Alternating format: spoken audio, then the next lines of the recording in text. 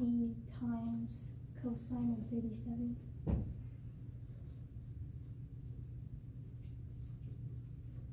And this is v sine.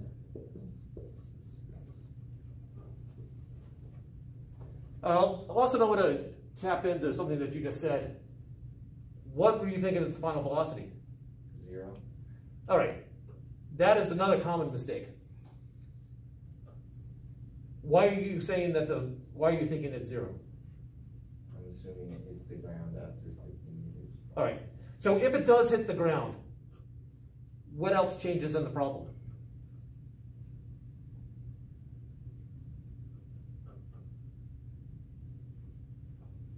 Acceleration change, everything. This is no longer constant as soon as it hits the ground. So the wording of problems is, how we generally word it as it hits the ground 207 meters from the base of the cliff. But when we actually solve it, in order to make it solvable, we have to assume, all right, that 207 meters is technically just before it touches the ground.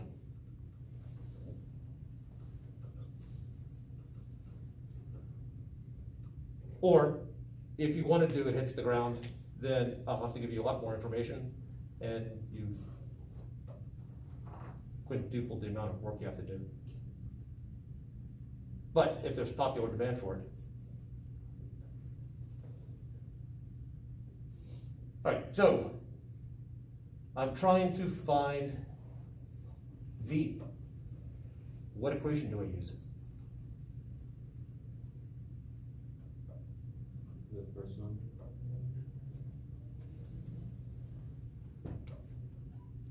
Recognize that V and this V are not the same. Tangent. Pardon? Would you use tangent? Tangent. Tangent? How?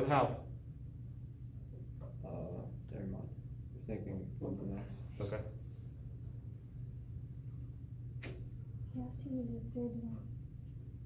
Third one? What am I plugging in for the third one? Am I doing horizontal or vertical? Both. Right on. All right, so my displacement is, write down the formula first, plus 1/2 AT squared. And now we plug in our numbers. So horizontally, 207 equals VT cosine theta, cosine 37 degrees plus 0.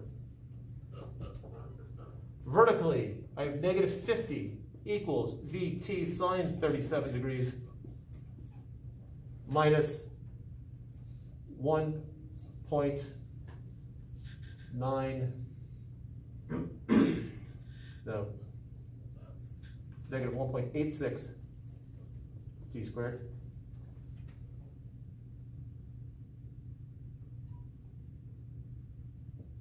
Yeah, look at that. Two equations, two unknowns is now solvable. Some students bypass the algebra and go straight to using their calculators to figure out, I got two equations, two unknowns, solving for it. It's not a linear system of equations, so we can't really, I don't think you can do this with matrices. Well, actually, I think you could, but you gotta be careful about how you're defining your variables. V and T are not the variables if you're doing it that way. So how do we solve this algebraically? Substitution. All right, so where did we solve it for first? Horizontally, you want to have that V. Solve for V? Yeah, and substitute the L. You would want to I solve think for you have T. to solve for T, make T the subject, and then so that you can get It's V saying right we're gonna have away. a square somewhere. If we solve for T here, then when we plug into this, we're going to get a V squared, which is doable if you like it, but, or solve for V, and then we just plug it into this one. There's another alternative, save you just a hair bit of time. But. So we thinking solving for T in this equation, the one suggested time? I think it was Precious in Austin. So this one? That, you're not sure? Am I giving you credit where I shouldn't? Let's solve for B for the first one. Okay. So it's 207 over, that's roughly 0.8, so 0.8 t.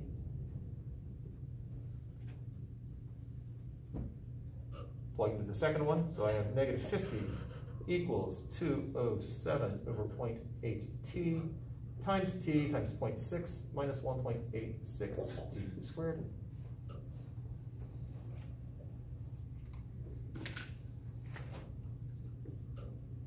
Time cancels out.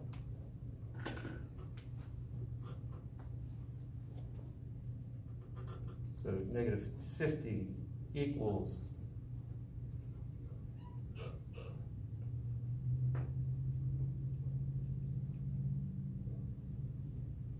somewhere around 155.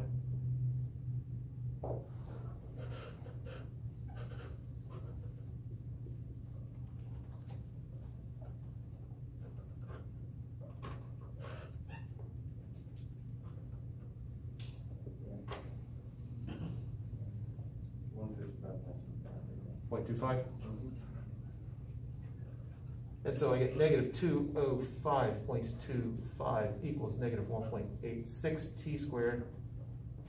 T squared equals 205.25 divided by 1.86. Fortunately, the minus signs cancel out. The negative signs didn't cancel out. That would be a clue that something went wrong.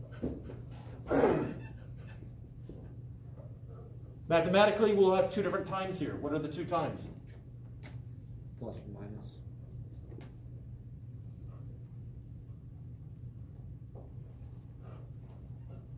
110.35 is going to be 10.5. 110.35? Well, I got 10.5. I got Something seconds.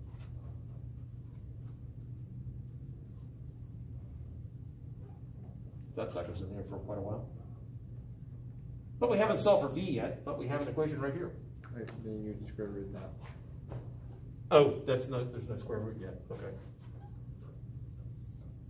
And then here you go, Austin said 10.5.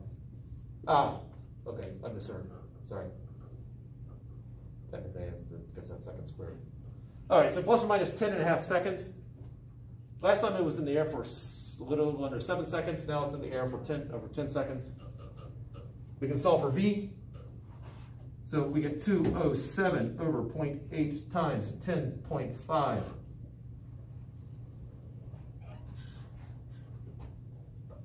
Two. 24.6.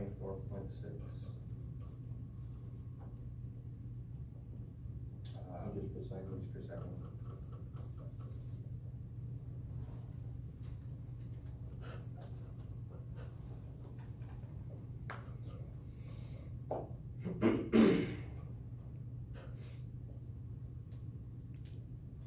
Questions from this before we make it harder?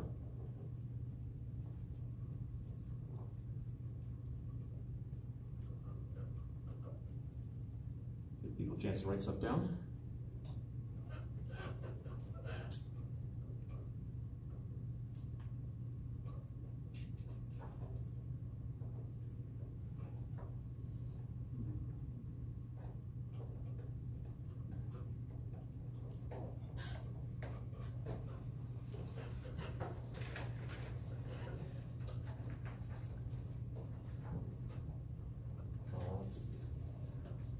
All right.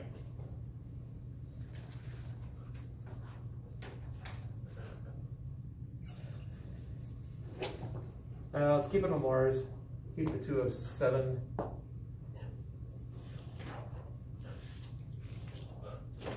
Keep that.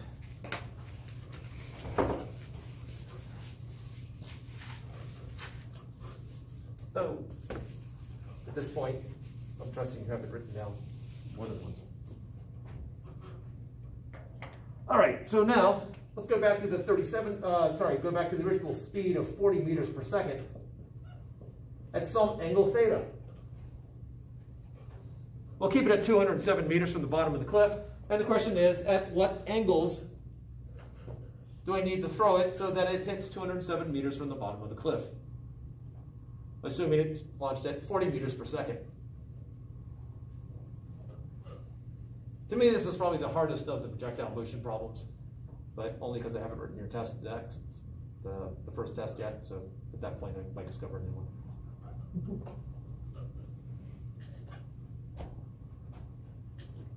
So what do we know?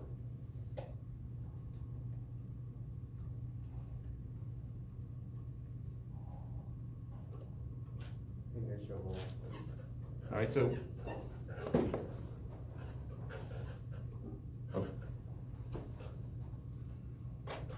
Jesse got us part way there.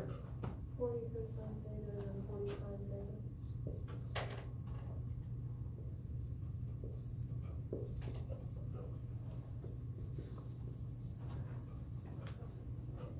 Again, we have partial information here.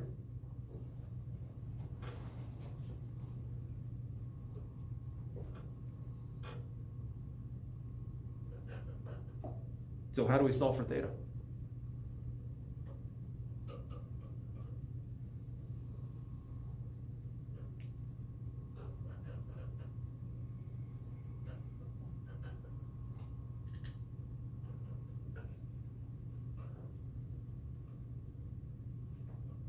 All right, let's narrow it down some. Is acceleration constant?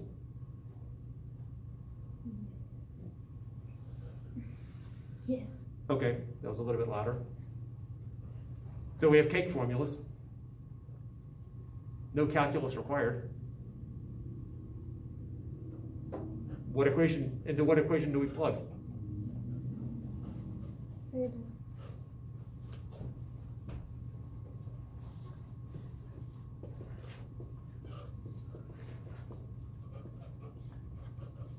This equation's used a lot in projectile motion problems.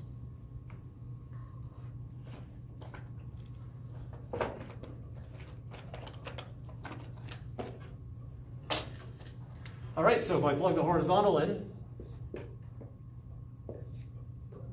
I have 207 equals VT. No, we know what T is, V is. So 40 T cosine of theta. Oh, that's it, plus 0. Vertically, I have negative 50 equals 40 T sine of theta minus 1.86 T squared.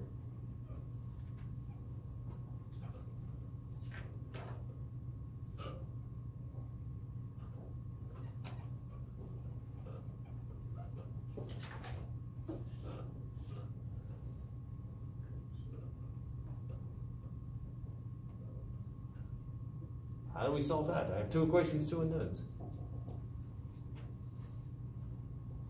Solve for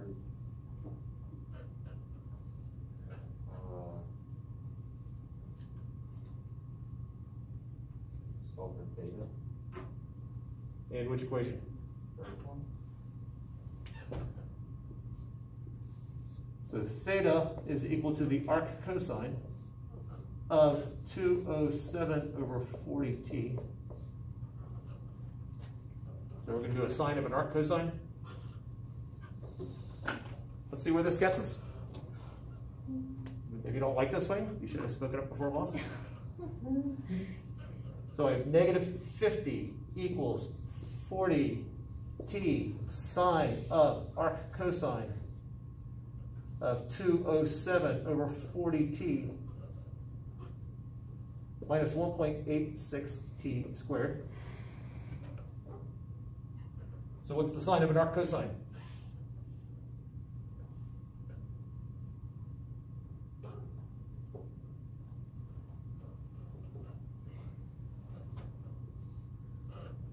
Cosine is adjacent over hypotenuse, so if this is 207 and that's 40t, that angle right there would be the arc cosine. And so this is the square root of 40t squared minus 207 squared. So the sine of that angle would be, oh man, this is going to be fun. negative 50 equals 40t times the square root of 40t squared minus 207 squared divided by 40t minus 1.86t squared.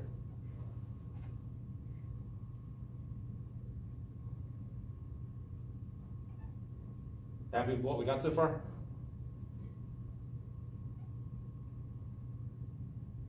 Do notice that my fraction here is less than 1. Now if we ignore the 207, it's equal to 1, but we're subtracting from the numerator, making the numerator smaller than the denominator, and so therefore this fraction is less than 1, which it should be because it's a sign. So how do we solve this? Put it in my calculator and put it in y equals and then solve that way. You just added 50 to both sides and tried to find the zeros. All right, so that's one way, but we can do better than that. Can't you cancel 40t? Yep, all right, so 40t cancels out. So I'm now left with, we'll do it here. So I have negative 50 is equal to the square root of 40t squared minus 207 squared minus 1.86t squared. I believe we're going to end up with a fourth order polynomial. So how do you solve it when you got a radical here? Flashback to algebra 2.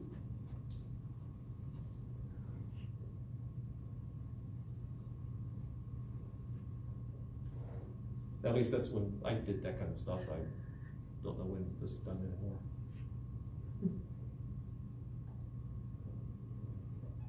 How do you solve for something when you got a radical as one term and none of the other terms are radicals? Conjugate? You gotta multiply against the inverse of it? No. Oh, multiply times the conjugate? No, you generally do that when you've got an imaginary. At least that's my experience with that. Or I should say complex, when you have a complex number. But that's only because the math people hate complex numbers in the denominator. Physicists, more open-minded about that.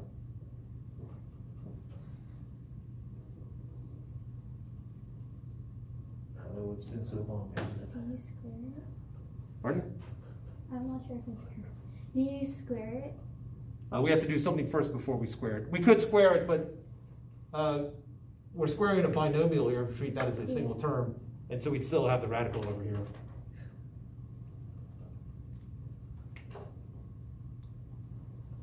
Isolate the radical. So 1.86t squared minus 50 equals the square root of 40t squared minus 207 squared. Now you square it. Yeah.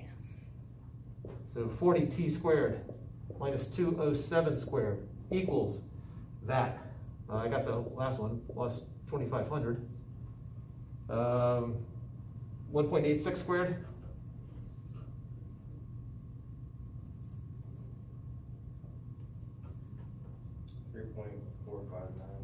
.459t to the fourth power minus, and then 50 times 1.8, 186 t squared.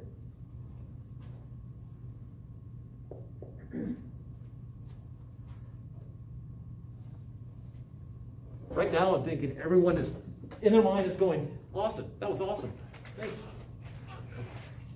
Let's get everything over onto the right side. So 40 minus that, so this is 0 equals 36.541. Nope. I lied. Let's get everything over on the left side over here. So 3.459t to the fourth power minus 226t squared plus 2,500 plus 207 squared equals 0. Now what?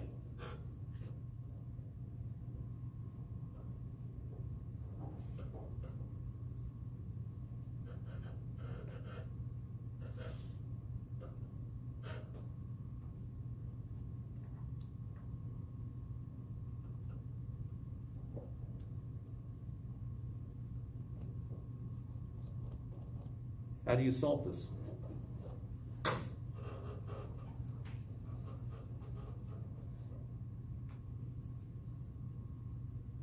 Besides the quartic equation.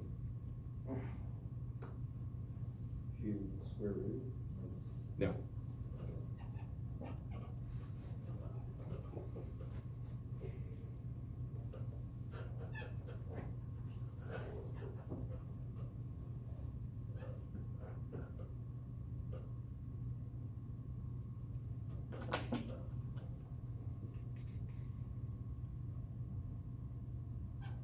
Does the form look familiar?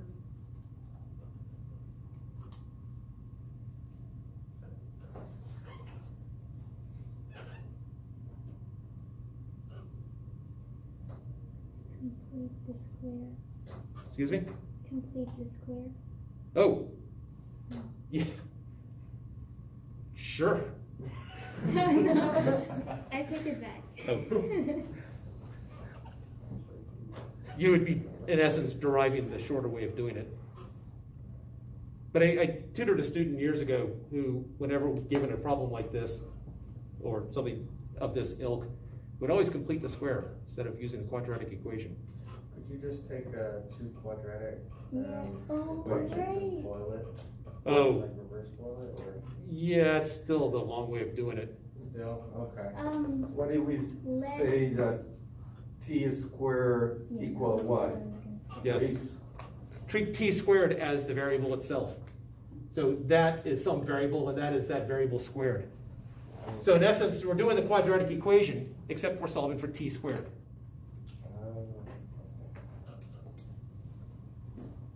So t squared equals 226 plus or minus the square root of 226 squared minus 4 times 3.459. There was a number in there? 3.459 times, it would be really helpful to know what that last number is, over 2 times 3.459. Where did the 226 come from? We had negative 186 t squared, and then we subtracted 40 t squared from it. I thought that was 1.86. Oh, if you recall,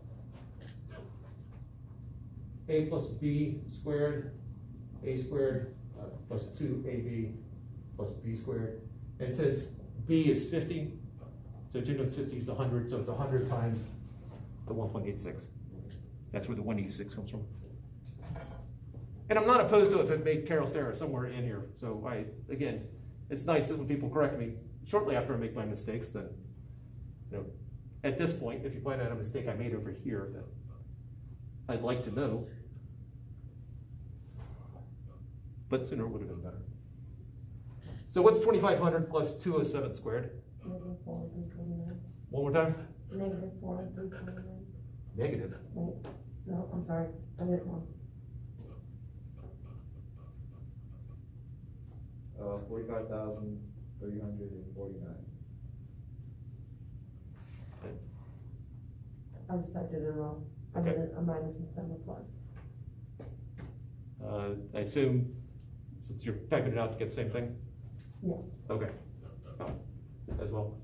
All right, so times 45,349.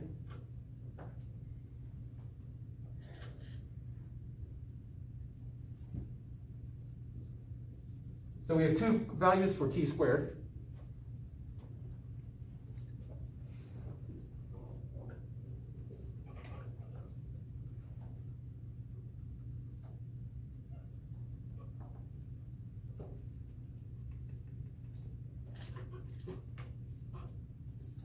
And they're both positive.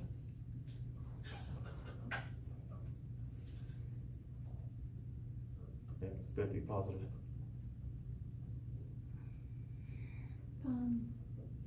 Isn't 40t squared like 40t whole squared?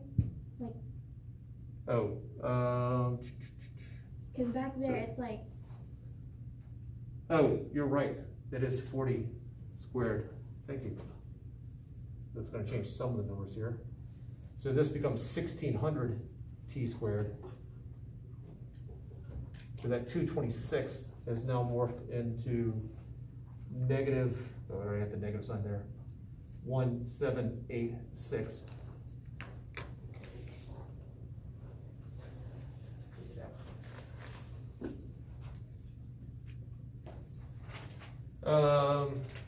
So this is 1786 plus or minus the square root of 1786 squared minus 4 times 3.459 times 45,349 divided by 2 times 3.49.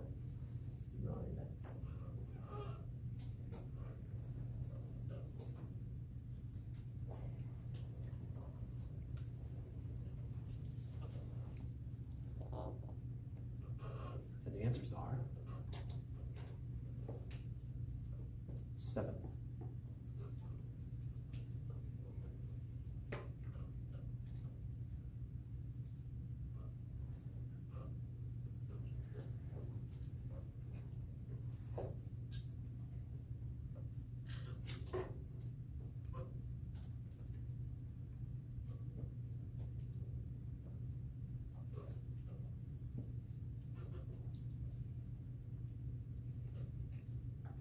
And the tension is mounting. So you're thinking, is there an easier way?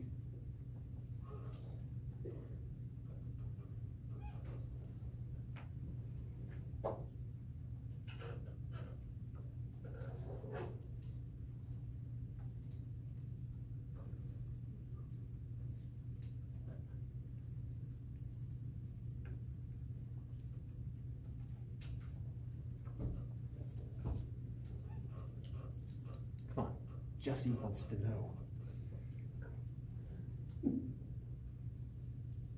One of them is 489.55. 489.55, and I heard someone else go, All right, so we get second squared, or 26.78. 26.78 second squared. Therefore, time is, now mathematically we'll have 4 solutions here because we'll have a positive and a negative, but it's physics, so we're going to just immediately throw out the negatives. So that'll be 20 something and 5 something, 5 point something. 5.17. So there's one of our answers. 22.1. 22.1 seconds. All right, so we have 2 answers here. We actually haven't solved the problem yet. The question was, what is theta? But we should have an equation somewhere which tells us, there we go. There's our equation for theta right there.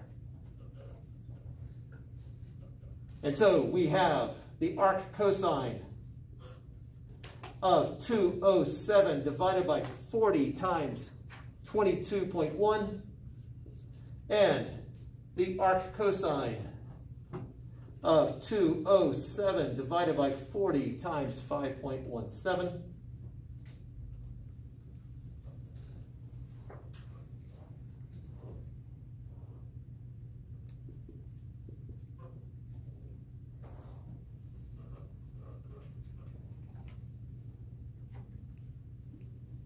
And Jesse, after all that waiting, was it worth it?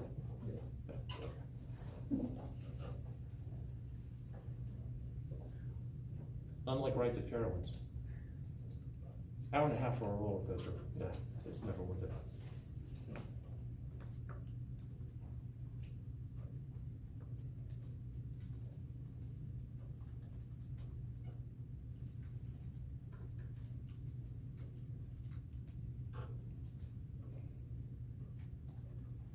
All right, so this is going to be arc cosine.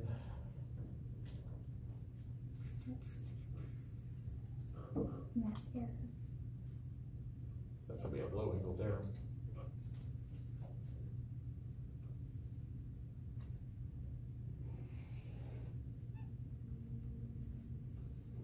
So we have like a 5-degree angle or something. Bressus, do you have an answer for one of them?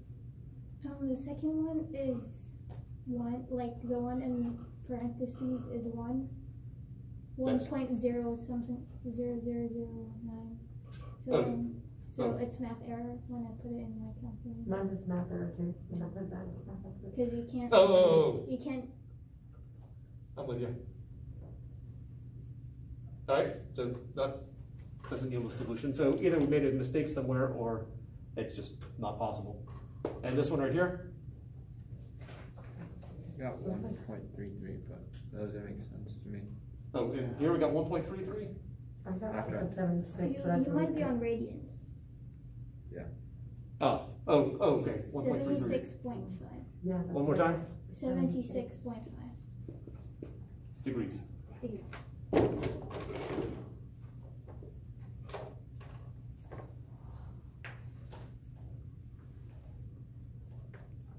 Yeah, I'm not buying that. There's gotta be a mistake somewhere.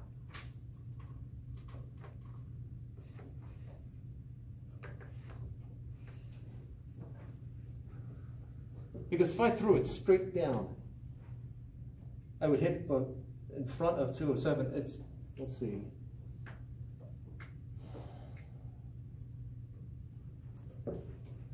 There's lower acceleration due to gravity.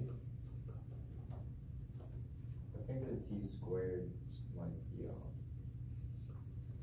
Which ones? Where? T squared might be off. This number right here? Yeah, I got a different answer. I don't remember what it was. What'd you get? I don't remember what it was. But it was It was different, whatever it was. yeah, it was much larger. I don't know if I did something wrong, but If it made it much larger, that would make our denominator larger. Oh, no, it's the second one that is causing the issues. which is the second one adding or subtracting? The subtracting.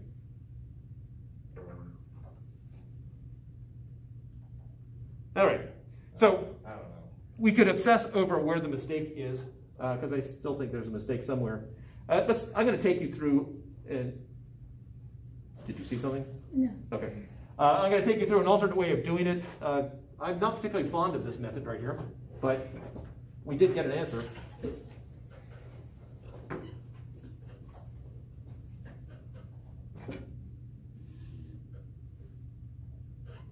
I'm wondering if the problem was